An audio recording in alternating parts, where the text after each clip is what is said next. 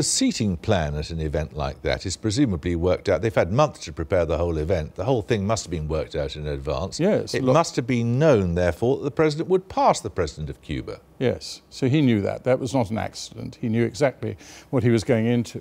I mean, a lot of the argument is about who you don't want to sit next to. You said I stopped some. When I was at Kenyatta's funeral, my main job was to physically put myself between Idi Amin and Prince Charles. And Idi Amin's quite a bulky figure. We did stop him, but he undoubtedly wanted a photograph of himself shaking hands with Prince Charles, and the last thing any of us wanted. So what did you do? Literally, he was on the same platform. Body. He was same platform. I watched him very carefully. He kept moving around, trying to do things like that, and I just tried to ensure that he couldn't do so.